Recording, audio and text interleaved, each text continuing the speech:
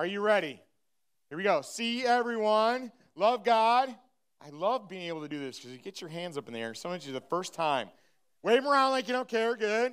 All right. Love people. Put your arm around somebody or around yourself and squeeze.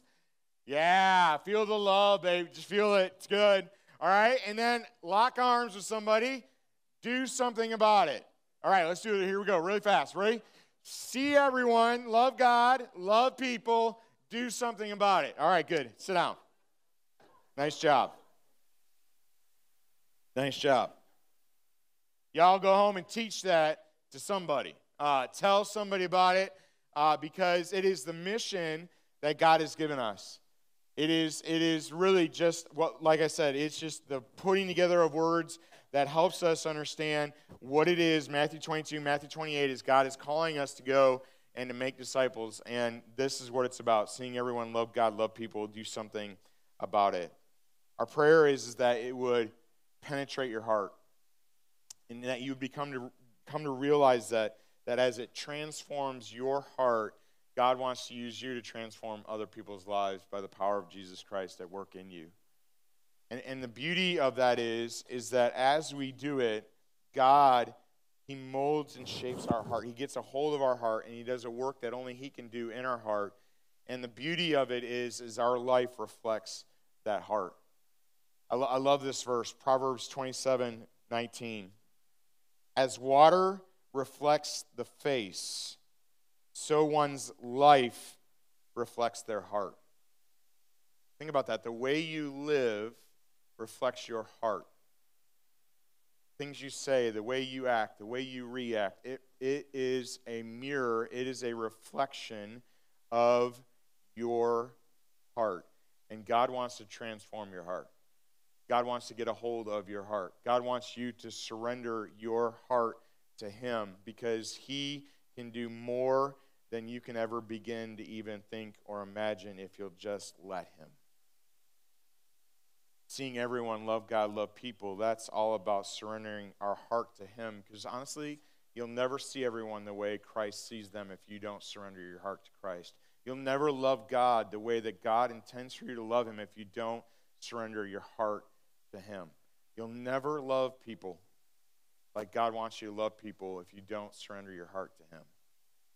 And you certainly won't do something about it if you've never given your life to Jesus, if you've never put your trust, your faith in Him. I'm not talking about religion. I'm talking about relationship. Religion is a bunch of do's and don'ts and some lists that I got to check off. A relationship is a living, breathing thing that as we draw near to one another, we grow in that relationship. God loves you and longs for you to love Him. And the more that you love Him, the more that you fall in love with Him, the more you want to do something about it. Acts chapter 1, verse 8, one of our memory verses that we've talked about several times, is as the power of the Holy Spirit comes upon you. When does that happen? That happens the moment you put your faith and trust in Jesus. As the power of the Holy Spirit comes upon you, you will be His witness. You will be His witness in Jerusalem, Judea, Samaria, uttermost parts of the world. It doesn't say you might be. It doesn't say you could be. It says you will be a witness for Jesus everywhere you go. Everywhere you go, you will be a witness of Jesus. That word witness in the original language is actually where we get the word martyr from. What is a martyr? A martyr is someone who willingly gives their life as they live out their faith. A martyr, someone who like Stephen, who was stoned to death by Paul and by others, he was living out his faith. Living out his faith. Yes, his life was taken, this life here on this earth, but the reality that we know is that life doesn't end here. Life is eternal, and the moment Stephen closed his eyes in this life, he opened in the very presence of his Savior, his Lord Jesus, because he had put his faith and trust in Jesus, and his desire was, no matter what would come his way, I'm going to live my life for Jesus. I'm going to fall more and more and more in love with Jesus, because there's no greater thing that I can do in my life than to love Jesus Christ. I have 5 kids, and I yes, am concerned about what they're going to do with their life. What direction are they going to go? If they're going to get married, if they're going to go to school, if they're going to do all that stuff. But here's what I know. The greatest thing that those 5 kids can do is not choose a college or choose a wife or a husband. The greatest thing they can do is choose to follow and love Jesus. Because as they follow and love Jesus, God will direct them to where He wants them to go. God will direct them to the person that He wants them to be in relationship with. God will direct them in every facet of their life. What my desire more than anything else is that my children would fall in love with Jesus. Not get wrapped up in all the hype of theology and all the hype of this, that, and the other thing, and worry about all of that stuff that we as adults like to really mess up Christianity and mess up faith with. Because we think, oh, well, we got to get really deep in the faith. Except that Jesus says, those that will enter the kingdom of heaven have a childlike faith. And so I don't know why it is that we think we need to add more and add more and add more to our faith in order to somehow be acceptable to God, when it's not even based on us at all. It's based on Jesus and whether or not I know and have a relationship with Jesus. So the greatest thing I can do is fall in love with Jesus Christ. More and more and more every day. And the reality is that I will not fall in love with Him enough ever in my entire lifetime. It's always something that I'm striving to do more and more and more in my life. That's true. Think about it, of every relationship. I mean, the relationships that don't work out is because we stop trying. We stop working at it. Either the other person or ourselves. And here's what I know about God. He's never going to give up on you. Ever. He'll never stop loving you. He will always be pursuing you. The question isn't whether or not God will. The question is will I fall more and more in love with Him? Will I pursue Him? Will I obey Him? Will I do what I need to do as I strive to follow Him? You will be my witness. Really doing something about it is just that. It's living out your faith. Living out your faith. Living out your relationship with Jesus. Jesus even says it over and over again. Matthew 22, love God with all your heart, all your soul, all your mind. Love your neighbor as yourself. Again, not suggestions. Those are commands. Matthew 28, go, make disciples of all nations. Acts chapter 1, you will be my witnesses. Luke chapter 10, do this and you will live. Go and do likewise. These are all commands that Jesus is giving.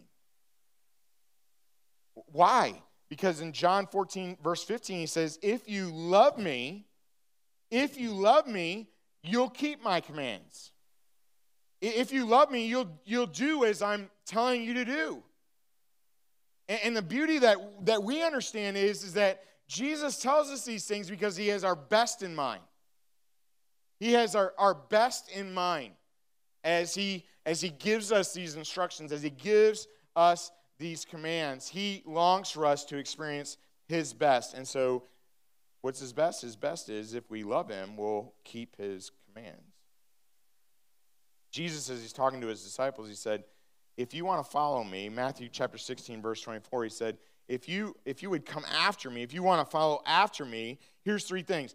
Let him deny himself, take up his cross, and follow me. I'm not going to get into a real serious, in-depth what each of those mean. Here's what they mean, simple terms. Deny yourself. If you want to follow Jesus, you have got to be willing to say no to you. No to yourself. No to your desire. No to what you want. No to what you feel. No to whatever it is that stands in direct opposition to God.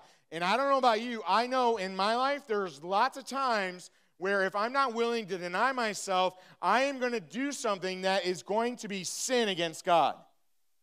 Why? Because I'm a human being.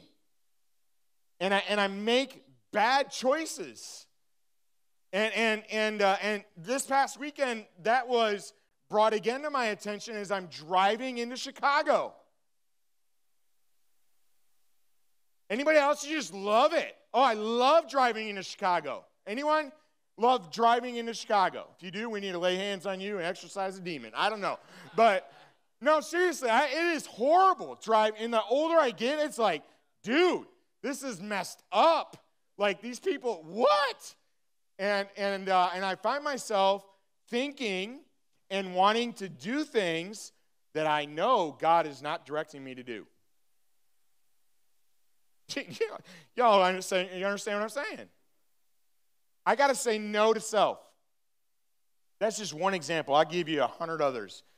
No to self. You want to follow Jesus? No to yourself. Take up your cross. And one of the other gospel writers adds daily. Take up your cross. What is that? Jesus willingly picked up his cross and carried it to Calvary.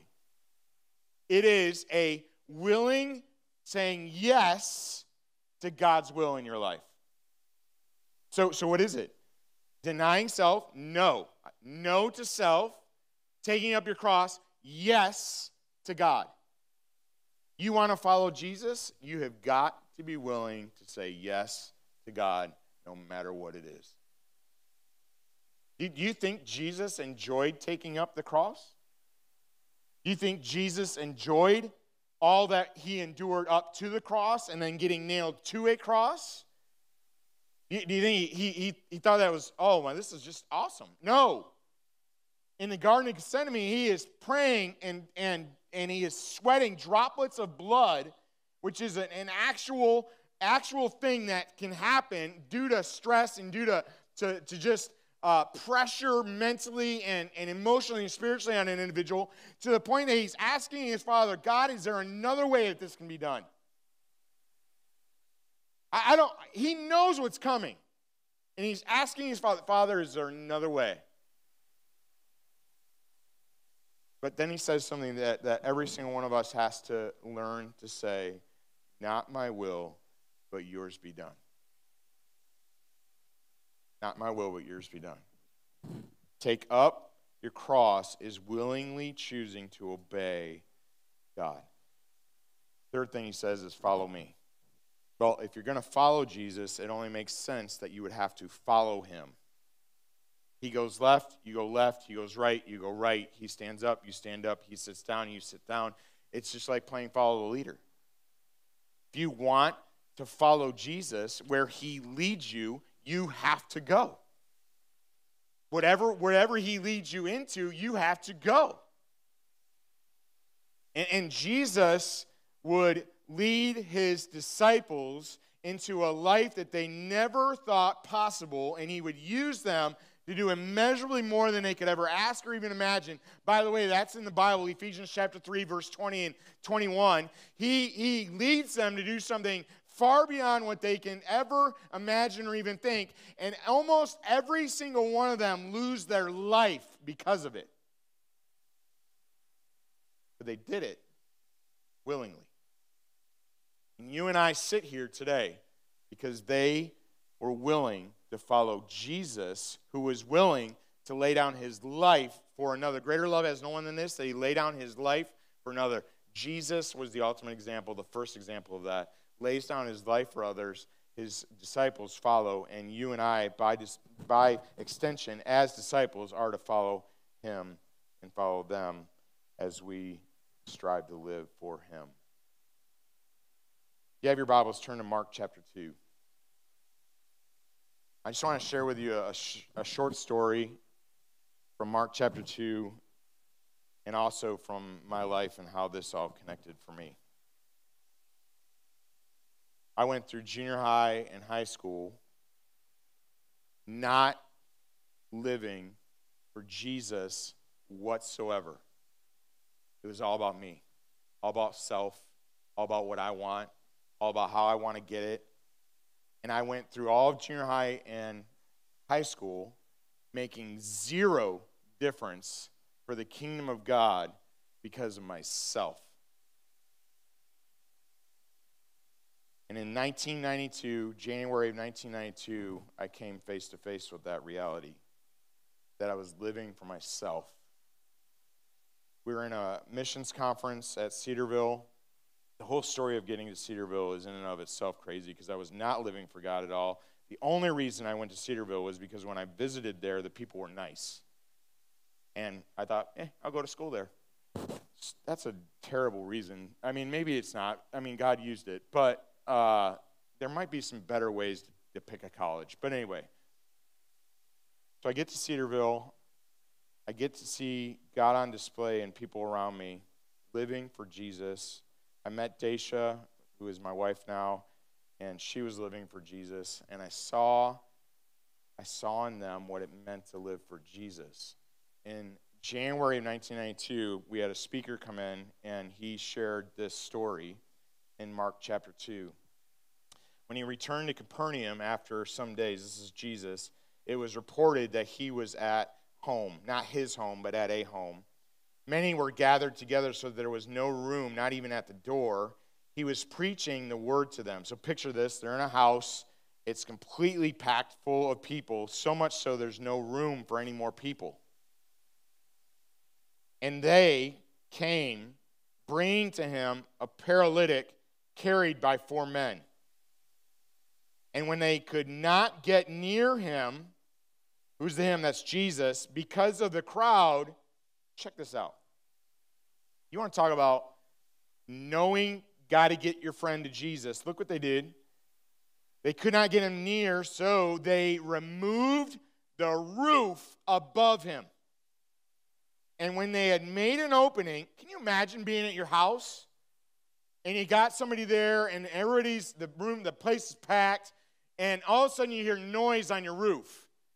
And then sawdust starts hitting you in the face, and somebody is drilling a hole in your roof.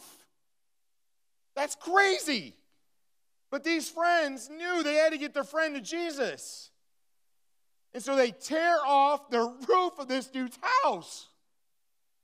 No, oh, is it okay? Or, any of that. It's just rip into it, baby, like a Slim Jim, and let's go to town. Let's get this guy to do it. I mean, what is happening? This is crazy. So they rip open the dude's roof. They lower the guy down in front of Jesus. When Jesus saw their faith, he said to the paralytic, "Son, your sins are forgiven." And here's what I was challenged with in that story. He asked this question, are you willing to tear the roof off in order for people to find Jesus? And what I realized is I was not even willing to live for Jesus. I wasn't even willing to, Jesus would not be able to look at my faith and tell my friend, your sins are forgiven. Why? Because my faith didn't even exist. And I realized in that moment what I was missing was I had lived a religious life but never had a relationship with Jesus. And what I needed most in my life at that moment and still to this day is a relationship with Jesus Christ.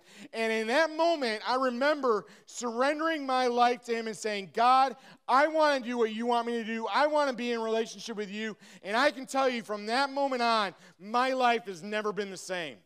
He transformed my life. Not into somehow me conforming into a religion more, but into a relationship with Jesus. And as that has blossomed and that has bloomed, and has there been hardship? Has there been difficult times? Has there been disobedience on my part? Has there been sin on my part? Yes. But I know he still loves me. And he still picks me up off the ground and brushes me off and sets me back on the road again. And I'm so thankful for a relationship with God. But in that moment, he transformed my life. And you know what happened is? Immediately, I wanted to serve him. Immediately, I wanted to do something about it, because that's what happens when God comes into your life. The Holy Spirit comes into your life through a relationship with Jesus. There is something that should happen in you that says, I want to serve him. I want to obey him. I want to do what he wants me to do. I want to be willing to rip the roof off in order for people to see and find Jesus.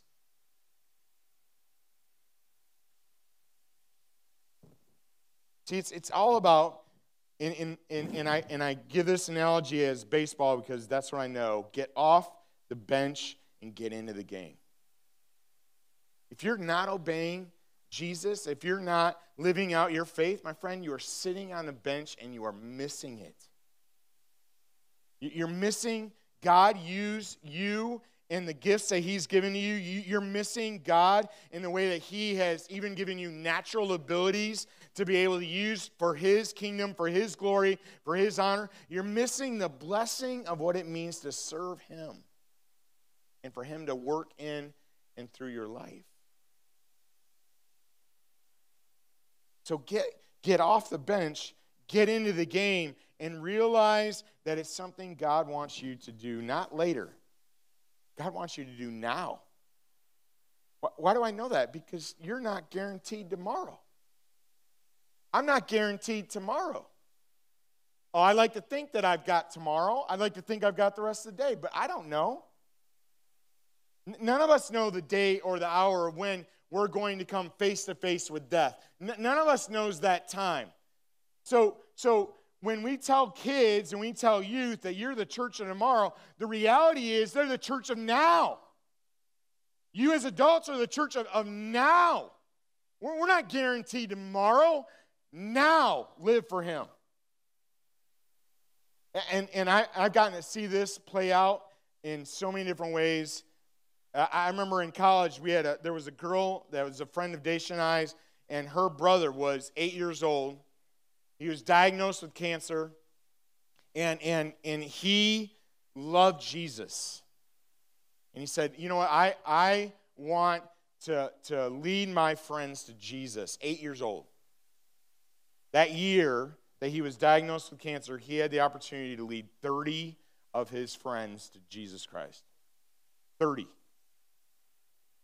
As an 8-year-old. Y'all, some of you are kids in here. Listen, God can use you now to make a difference for Him. Some of you are teenagers in here. Please do not follow my example and not live for Jesus in junior high and high school. You will regret it. Don't do it. Live now for Him. That doesn't mean that again, I'm not talking about religion, I'm talking about relationship. Love Jesus and let that be seen in your life. Make a difference now. You that are adults, listen, God wants to use you now where you're at. He has you in a place, wherever it is that you're at, and God wants to use you to make a difference now. Now. Not tomorrow, not later, now. So will you get into the game? Will you get off the bench? Good friend of mine who's gone home to be with Jesus, Rich Wessels. Some of you guys know Rich. Remember Rich? He was one of those guys, man. I could call and be like, hey, there's this lady that put me in, coach. I mean, I wouldn't even get it out of my mouth. I'd be like, hey, put me in, coach. He would just say that over and over again to me. And what he meant was, what do you need? I'm there. I'll do it. And he would just, that's the way he lived his life. And yes, and many of us would know and understand, we would think, man, his life was cut short. But man, in that short amount of time that he lived for Jesus, he made a difference for Jesus more than some adults that lived to be 80, 90 years of age. It doesn't have to be that way. What can be that is the norm is for us to live for Jesus. That's not super Christianity. That's just normal. Just normal life is living for Jesus. Are we willing to get off the bench, get into the game? There are so many ways you can do that. There's so many different things you can get involved in. Here at Harvest Time or wherever you go, there are places that you can get involved and be making a difference and realize that you can do something about it. I want to share with you a story about a man that made a difference, a man that lived his life for Jesus, a man that, you know what, I'm going to do what I can, I'm going to do something about it, and he did. 1858. Like, whoa. Seems like it, huh? 1858, This guy lived in Boston. His name was Edward Kimball. He was a Sunday school teacher. Sunday school teacher, life group leader, whatever you want to call him. We call them life groups now, and, well, sometimes still call them Sunday school, but whatever. Sunday school teacher who made it a habit to reach out to his students personally. And he would go on their turf. It wasn't just about them coming to church and, doing a thing here at church. He would go out wherever they were at, and he would meet them on their turf, and he would share with them about Christ. He would love on them. One of his students worked at a shoe store. And he went to that shoe store, and the young man was in the back stocking shelves, and he went back and started having a conversation with him, and he led him to an understanding of who Christ was and a relationship with Jesus. That young man was Dwight L. Moody. That young man eventually left the shoe business and became one of the greatest evangelists of all time. Moody would travel around the world speaking, sharing Christ. He preached in a little chapel pastored by a young man named Friedrich Meyer. In his sermon, he told the story of his Sunday school teacher. That message changed Pastor Meyer's ministry, inspiring him to become an evangelist like Moody.